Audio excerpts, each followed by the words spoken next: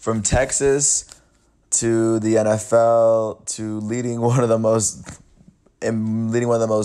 unstoppable defenses in NFL history, to going all the way out to Baltimore, to leading that team to a possible championship. Nah, man, Earl Thomas is definitely elite. Everywhere he goes, he turns that defense into the best defense it can possibly be.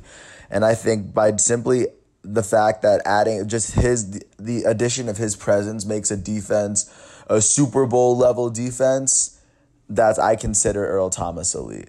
How you guys doing? It is July 18th, 2020 out here in this quarantine. I'm James Sims. And without further ado, I'm going to get into this episode of The Elite, and this profile is on Earl Thomas. Earl Thomas is a 31-year-old free safety who is now playing for the Baltimore Ravens. And this is a man whose career has led him to almost getting a taste of the national championship in college, but we still won a championship in his career as one of the main contributors. And I would make the argument that since that championship, Earl Thomas to me is the only player that was a member of that Legion of Doom that's still elite right now. But just to give you a little bit of background, of course, he grew up in Orange, Texas. 5'10" guy, 202 pounds, and if you see him play, you'll see that this guy is he's pound for pound one of the best athletes in football. He's incredibly fast. He's really smart. He plays free safety, and as the best free safety in football, I mean, he just shows game after game like why he is where he is. He reads offenses better. You can tell he studies offenses. He knows how to keep his defense in line. He works as a captain from the free safety position, and his simply adding him to Baltimore made them the best team in the AFC, at least in the regular season this year. So he went to go play college football at Texas, and his senior season at Texas, the Texas Longhorns went undefeated in the regular season, only to lose to Alabama in the national championship under Mac Brown in 2009. But yeah, that season, Earl Thomas was named to the first team All-Big 12 team. He was also named a consensus All-American, and following that year, he was named, or I guess he was a good enough prospect to be taken with the 14th overall pick in the 2010 NFL Draft, and he was drafted by the Seattle Seahawks, and from then on, he was to start his career in 2010 with them.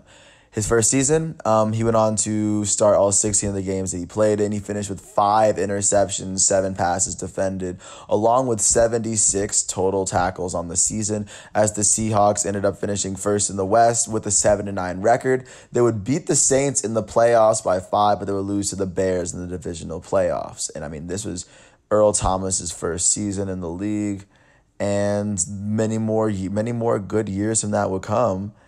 And in 2011, his age 22 season, he was named to a Pro Bowl as the Seahawks finished with a 7-9 record, yet again finishing third in the NFC East that year.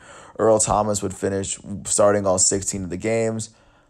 He would finish with 2 interceptions on the season, 7 passes defended yet again, but he would finish with 98 combined tackles as a free safety at 22 years old. That year, the Seahawks like I said, they would make the playoffs, but Earl Thomas, within his first 2 years, he had established himself as at least one of the league's best safeties to be named a Pro Bowler as a safety. His age 23 season, he was named a first-team All-Pro safety as the Seahawks would go on and finish with an 11-5 record and finish second in the NFC West.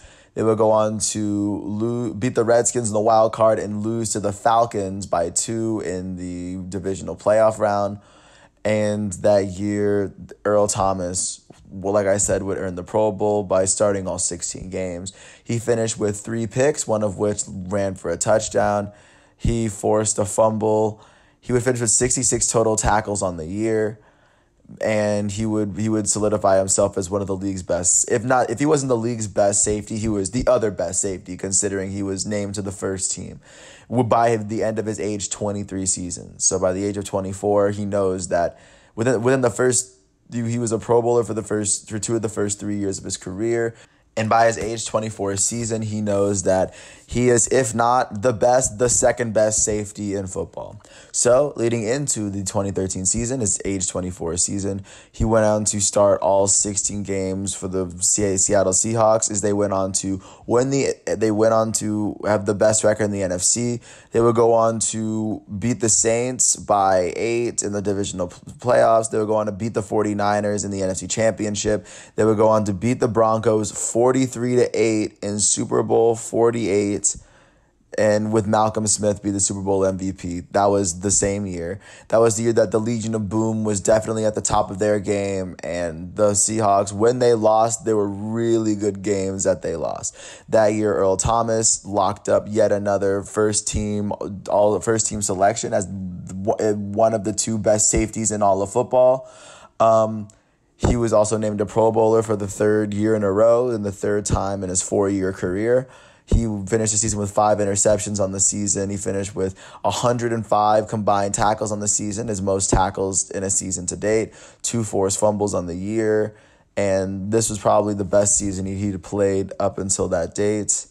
And at that point, he was one of the league's best defenders. And at that point, he had a Super Bowl under his belt. And that was by the time he turned 25. Like, by the time he turned 25, he was a Super Bowl champion and already recognized as the best player, if not the second best player in his position. Like, that's where he was by this point. By 25, by 2014, his age 25 season, he was to start all 16 games for the Seahawks as they were to go on and finish first in the NFC with a 12-4 record. They would beat the Panthers and the Packers in the playoffs and go on to lose to the Patriots in Super Bowl 49, where Russell Wilson threw an interception on the last play of the game. And they were one play away, a handoff to Marshawn Lynch away from being back-to-back champions. And, of course, the Legion of Boom was at the top of their game. Earl Thomas playing defense for the Seattle Seahawks. He put up, in the 16 games he played, he finished 1 interception on the season. He finished with 5 defended passes on the season, 4 forced fumbles, 97 combined tackles, and once again, for the third year in a row, he was recognized as the best safety in all of football on the best defense. And in 2015, he would go on to play all 16 games for the Seattle Seahawks as they finished the season with a 10-6 record, beating the Vikings in the wild card and then losing to the Panthers as the Legion of Boom and as that defense started to kind of wither. But they were still one of the best teams in all of football, and they still had Russell Wilson at quarterback.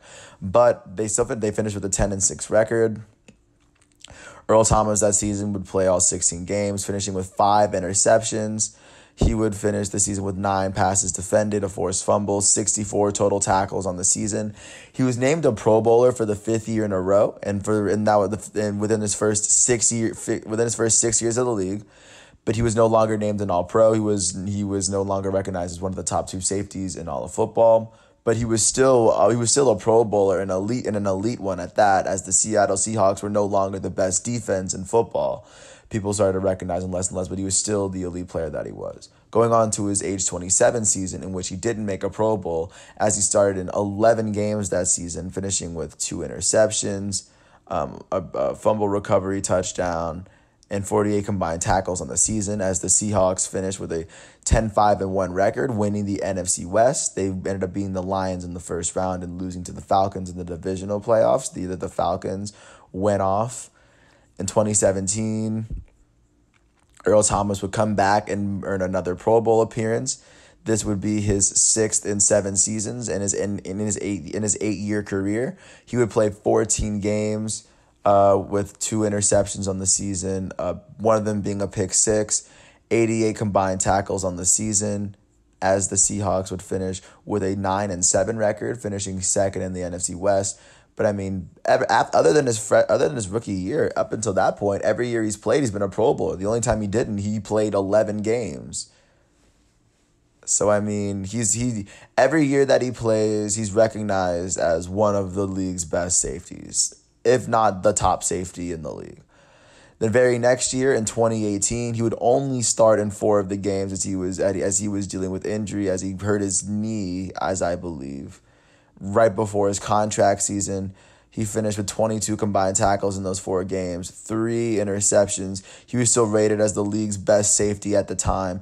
The Seahawks finished that year 11. They finished at 10-6, losing to the Cowboys in the first round of the playoffs. But Earl Thomas, from the time that he started winning Pro Bowls up until that moment, he was still one of the top safeties in all of football.